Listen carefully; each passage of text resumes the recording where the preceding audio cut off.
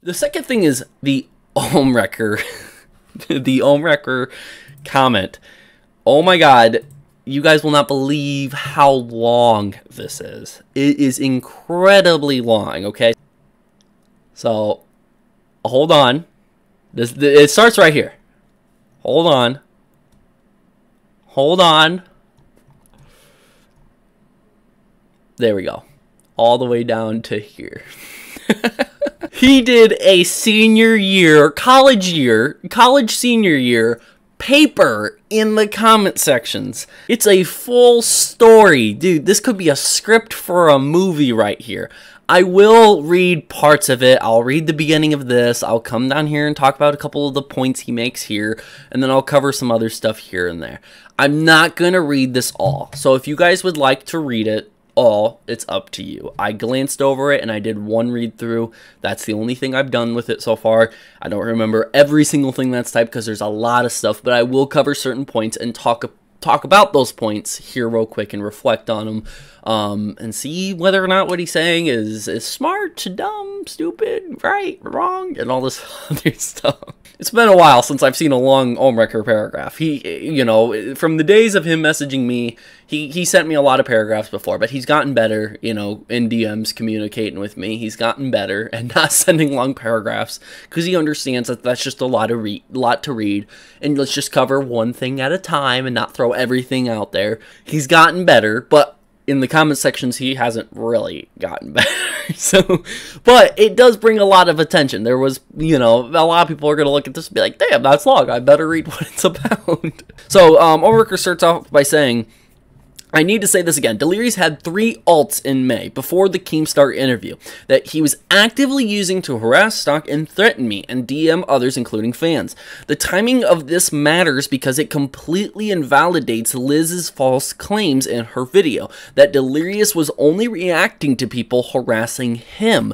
Given that he was making these false, fake accounts, my bad, in May before the Keem interview, he had nothing to react to in terms of people talking about it on Twitter. No one was before the Keem interview. So what he's talking about there is that Liz sat here and said that, oh, Delirious made these alt accounts, you know, back in, what, August, October, September, something like that. It was sometime around there or whatever.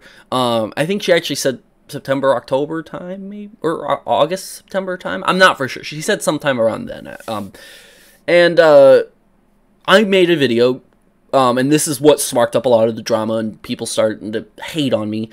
I called her out and I said, hey, no, it was actually back in June and July he had these alt accounts, not then, and he wasn't just using those alt accounts for that. He was doing this and that with the alt accounts. He was sending like images of Ohmwrecker to people, so it wasn't even reacting to people who were talking bad about him. It was also him trying to spread bad things about Ohm and all this other stuff. So I see what Ohm's trying to bring up here, because that's exactly what I was trying to bring up. And it's okay, you know, it's not, you don't have to be on Ohm's side to have the same point of view as he is, because he probably sees it how a lot of you guys might be able to see it. Yeah, well, Liz did say it was around here, but it was actually 2 or 3 months before then, and this time does matter because all this drama started at the end of May. And if he's claiming that he had alt accounts in May before the Keemstar interview, then that's even more fucked up, isn't it? Because the drama hasn't even came out at that point. All the drama started coming out at the end of May. I think it was like May 26th or May 25th to be precise, I think. So Ohm is right here that time, yes, does matter. But is it a big deal? No, it's not. But at the end of the day, if Liz comes out and says, okay, yes, he had them in June and July, and then gives some sort of explanation, or even if hopefully Delirious does instead of Liz, so, you know, Liz doesn't have to be involved in it, then that we would have a little more of an explanation on, like, why did you have alt accounts? What alt accounts were they if you did have some back in May? And if he was just upfront and honest about it, I think that would score a lot of points with people. Like, hey, he's being honest. He's coming on about that. But he hasn't, and he hasn't admitted anything. And, you know, if it's not true, he wouldn't admit to anything. So we're just unsure if all those are true. We do know about the ones that Liz and Delirious admitted to. And those track back to June and July, not around the time frame that Liz pointed out. So I just wanted to bring that out and talk about that real quick. Moving on, Liz, he talks about Liz was also citing people as part of this harassment. Initially, I also tried to sort out in my head if Liz was lied to or if she was lying for Delirious, as I wasn't clear how she could have gotten the dates wrong on the accounts that were admitted to. And yeah, that's the thing too. Liz took a lot of time in her video to really do research, and there's a lot of research, there's a lot of receipts, there's a lot of screenshots, there's a lot of dates. She focuses really hard on the dates of the Vixen person, the Twitter account that she ended up putting out there, and one of the alleged victims.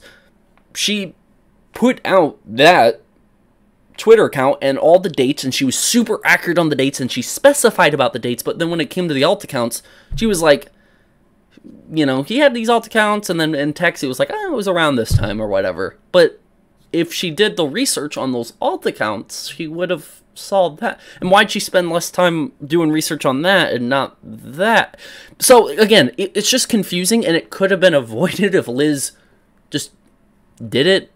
And she could have done it. She could have asked Delirious directly, I mean, and it would have been just simple. So it could have been a case of where she didn't even look and Delirious told her a lie, or it could be a case where she's lying for Delirious. Regardless of what it is, and stuff, I do think it's important that if you're going to be, you know, specific about everything and do research about everything, stick to that, because if you don't, you might be criticized for it. Not by a lot of people, I don't think, and something small like, oh, it was 2 months beforehand is not that big of a deal, and I think we all understand that. And even I pointed that out in my video that I made that everyone got flack for. I admitted that it was just a small little white lie. It's like a little white lie, you know, if you ever heard that saying, the little white lie. That's all I pointed it out. And I don't think it's that big to focus on, but Ohm's making a big point here about it, and I think we're three paragraphs in, and he's still talking about the whole date thing. I think that's a little excessive, but it is what it is, because if you look here, these 3 paragraphs are just talking about the dates, you know what I mean? So yeah. Despite Liz throwing out lies and low blow attacks, as someone that simply doesn't know me at all, I have never attacked Liz to date like she has me, even though it'd be easy to. So he talks more about that right there. I pointed out this in my last comment, and I'll do it again. Amy sent Liz Katz a DM when Liz first started to dox her, and left the door wide open for Liz to respond and ask Amy any questions she wanted. So again, this is more talking about the situation that Amy was the girl, the alleged victim and everything, and Amy tried to reach out to Liz, and Liz refused to reach out to her, and Liz just was more keen on, I'm going to stick to this video and reveal her Twitter and her picture and her Instagram and all this other stuff, and that's what Liz decided to do. Is it wrong? Is it right? You guys tell me. I have a feeling I know what it is, but yeah, I do think that if Liz was trying to be, you know, cordial about it, it would have been smarter just to reach back out and say, hey, what you're saying is a lie, why are you lying to people, you know, or anything like that. Or if she is telling the truth, speak to her about it real quick, and maybe you don't know something, Liz, I don't know. But again, it's a tricky situation, because Liz and Delirious are dating and stuff like that. What is Liz supposed to do? Liz is obviously going to defend Delirious, right? But when he's wrong, are you still going to be there to defend him? And this is a big thing, a big debate. Where I live currently, there are people who, no matter what, they'll always defend, you know, their significant other, regardless if they're wrong or right. Regardless if the person gets physical with another person or not, they'll still defend that, you know? And it's kind of sad. You know, I would like to think that, you know, if my significant other would ever harm somebody or hurt someone and they were in the wrong for it, I would call them out for that. You know, maybe not publicly or anything, but I would talk privately about it, and hopefully it can be fixed. And I expect the same back, you know what I mean? So I would hope that Liz and Delirious are doing that, but maybe they're not. Maybe they're just sick of the drama. They don't want to focus too much time on making Delirious' name more bad because, you know, Delirious has his YouTube channel and wants to be successful and all, and that kind of makes sense.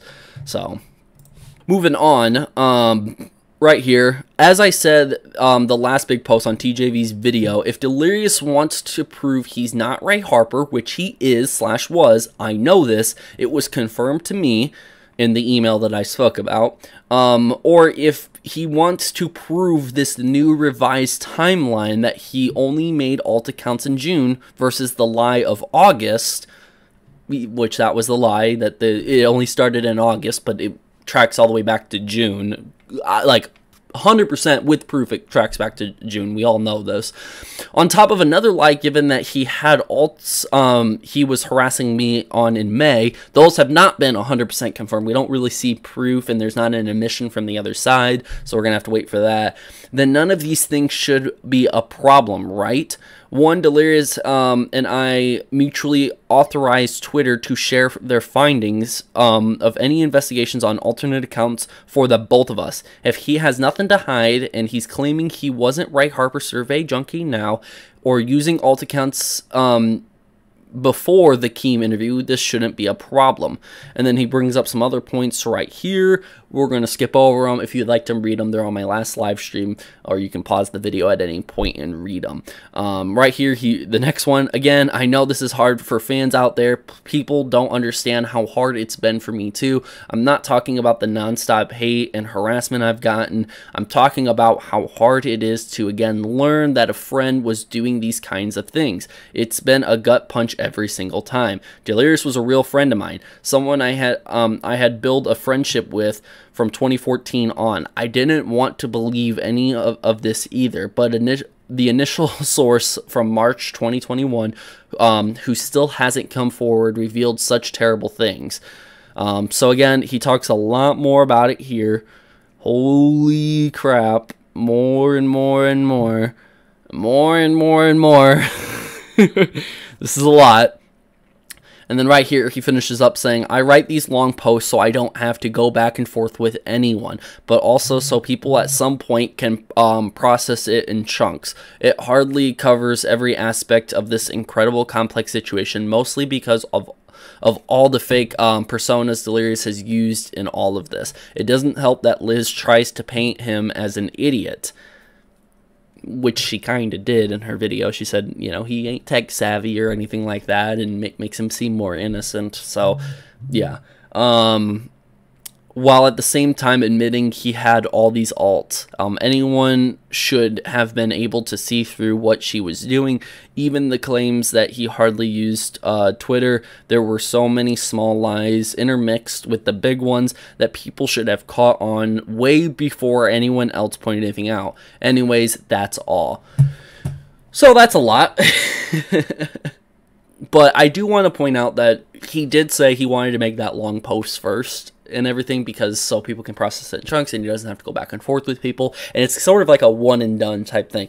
But he could have made that a lot shorter. I mean, a lot of stuff we might have already known, but again, maybe he put by him putting more, it would help anybody else. Anybody else who doesn't know more information about it and all. So I wanted to be able to point that out, that Ohmwrecker, I think, really needs to just, you know, if he wants to speak more on it, sure, but like I said before, it's best if you say less, because the more you say, the less, like, you can't take anything away once you say it. But if you say very little, you can always add more to it. And I think that by him adding less, it would just avoid anybody coming by and just like, oh, that's another long Ohmwrecker paragraph, and move on from it. Or like me, where I'm not going to really take the time to read all of that. And most of the stuff under there, you know, I might be able to cover at a later date, or I'll be able to read and be like, okay, well, this is for other people to read and not really for me to cover over too much. I do think this entire thing does say a lot about not only the recent situation with Delirious and Liz Katz Making a video, and then Amy making a video, it also speaks a lot upon the reaction people are having to all of this, including when commentary channels are talking about this, such as myself, where I did call out Liz Katz for that, and I thought, okay, this is going to be a good video. It talks about something very minor, and even Delirious fans might appreciate it because I'm not calling out Liz for anything big, just that she screwed up the date, and she should, you know, keep a closer eye on that and everything. And then the reaction wasn't, oh yeah, she should be staying on top of that, but besides that, her video was pretty good, right? No, the reaction was, oh my god, TJV, you're drinking the Ohmwrecker Kool-Aid or whatever, and you're on Ohm's side, and you guys should be making videos together, and people unsubscribing, and people sending death threats to me, and a bunch of other stuff. It got really crazy and out of hand. Not the first time I've dealt with stuff like that before, but it did take a little too long, for people to start to be like, okay, yeah, this does need to calm down, because it was happening for a long period of time, and it's going to continue to happen.